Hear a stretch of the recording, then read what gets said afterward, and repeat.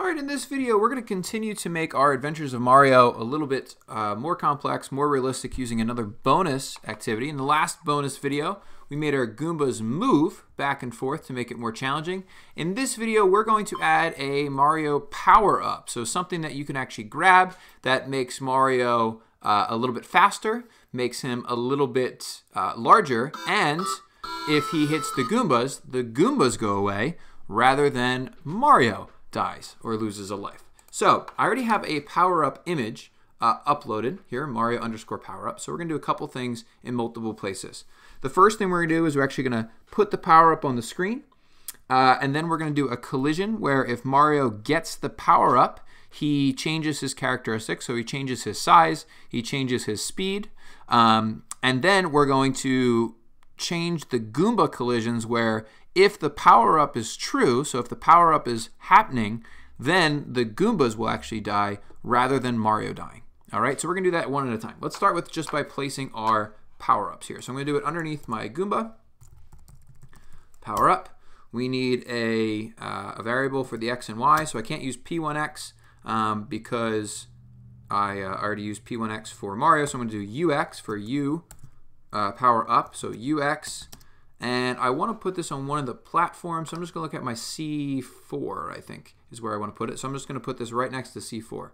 So let's do 150 for X, for U1Y is going to be 250, and these might change. Okay, so I'm going to say U1 for power up 1. All right.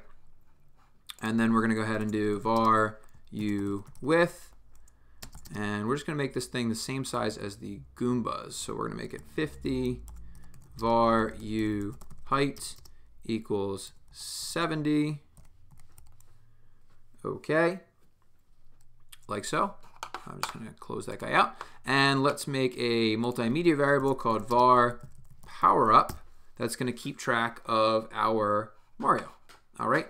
Now, let's go down to our preload, and let's drop in the image of our power-up here. So we're going to say power-up equals load image Mario underscore power-up dot PNG, like so. And let's go to our game, and we're going to place this in our game here. So I'm just going to make, I don't know where we're going to put this. We'll put this all the way at the bottom of the game. We'll just make a new section called Power Up. So first let's place it by saying image Power Up, comma U1X, comma U1Y, comma U width, comma U height, obviously with the same grammar and punctuation as what we had in global. Let's press play. There we go. So we have our Power Up. I'm going to make them a little bit smaller. So let's just go change our size here. Let's do width 30, height 30, 120 for position. Let's try that. Oh, that's way too small. Let's do 40, 40, 260. Let's try that. Perfect. So there's our power up. So if we get the power up, Mario will of course grow and gain his speed. So let's do a simple collision here. And actually, you know what? We're going to make one more variable before we do that. We're going to make a variable that keeps track of whether the power-up is active or not. So we're going to call that up, because I have already used the word power-up. So up equals false. So this is, does Mario have the power-up? All right. So let's go ahead and go down to where we've drawn our power-up here, our power-up code. All right, and we're going to do a very simple collision. If P1x is greater than or equal to U1x minus U width divided by 2, and P1x is less than or equal to U1x plus U width divided by 2. So that's saying that we're greater than the left-hand side of the power up, but less than the right-hand side of the power up. And P1x is greater, or I'm sorry, P1y is greater than or equal to U1y minus U height divided by 2. And P1y is less than or equal to U1y plus U height divided by 2. All right, so this is hit power up. All right, if that happens, a couple things take place. First off, up now equals true. Okay, so Mario has power up. Second, Mario's got to grow. His size changes. So we're going to say, I think we called it Mario width, or did we call it player width? What do we call our Mario width? Let's see. P width and P height, and actually we're going to add a variable called P speed, because we didn't have that before. So let's say that P speed starts at 2 by default. That's how fast Mario can move by default. Okay? So let's go down to our power up. Power up. P width equals, I don't know, make it 100. P height equals, let's say, 300. So Mario grows. Let's say P speed now equals 6. Mario can move faster. And I think that's all we need. We can add a sound effect. Why don't we grab the Mario coin sound effect for now? So we'll just say coin sound dot play right here. So we'll play our coin sound. And then of course we have to close got power up. All right, let's give that a try. Let's go try to get our power up here. Awesome. So Mario's way bigger. He's probably a little bit too big. And the power up doesn't disappear. I forgot about that. So let's make Mario a little smaller. Let's make him like 80 and 200. And the power up has to go away, so that way you can't continue to get the power up. All right, so that's going to be pretty easy. We're just going to move the power up off the screen. So we're going to say UX equals minus 1,000. So move power up off screen after we grab it. Okay, so let's try that again. All right, so now Mario's bigger, which is awesome. He can still die, obviously. So we need to go ahead and now change it where if he's gotten the power up, he can't die anymore. Also, I don't think that speed is active, right? So let's go down to our key press functions real quick. This is what Mario can move by, right? Minus and plus. So instead of saying -5 and +5, we're going to say P speed and P speed. Okay, so let's try that. So right now, if I press play, Mario should be moving slowly, probably too slow.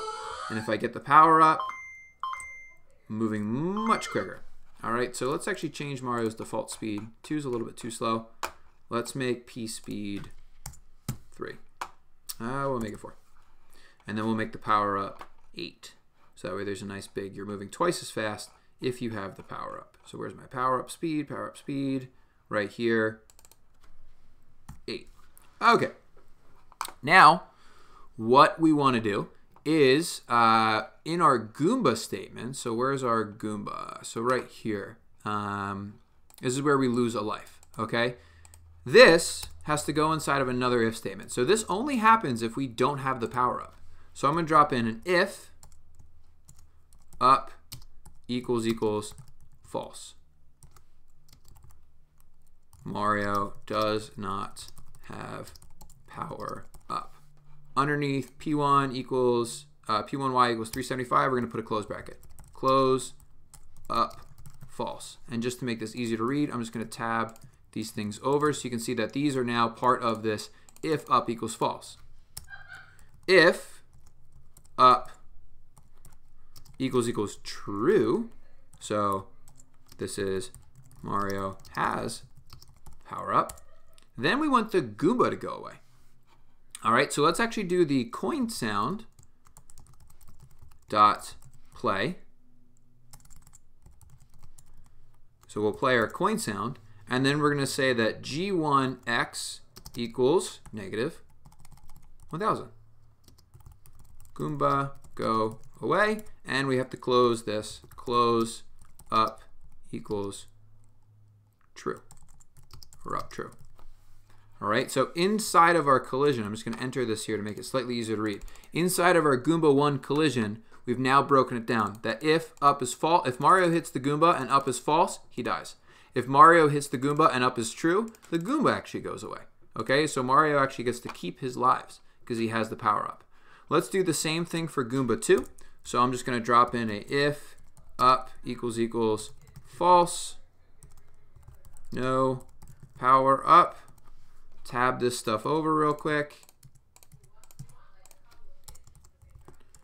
Close, no power up. And then if up equals true. I'm just going to copy this code and drop that right there. So close up is true. All right, so now that's for Goomba 1, Goomba 2. Oops, got to change this to G2X. G2X for Goomba 2. Let's give that a shot. So if I press play, no power up, lost life. Lost life. All right, this time, let's grab our power up and let's hit our Goomba. Trying to hit the Goomba. All right, Goomba went away. Goomba went away. Coin. Oops. One issue we're running into is that Mario, when he might be too big because I'm actually hitting my platforms. So let's make Power Up Mario a little bit smaller. What is Mario's actually starting position? So let's see. Mario starts at 50 and 100. Let's go to our Power Up and make him just a little bit bigger than his initial starting position. So Power Up, Power Up, Power Up. Here we go. Let's go 70. And we're at 100, at 30, 130. 120. Let's try that. So Mario only grows a little bit. A little bit. Goomba goes away. Goomba goes away. Goomba goes away. Ta-da! So there we go. Added bonus of a power-up. And obviously, if you uploaded different sound effects to make, for when you have the power-up or whatever, you could place those sounds rather than the coin sound or whatever it is that you're trying to place.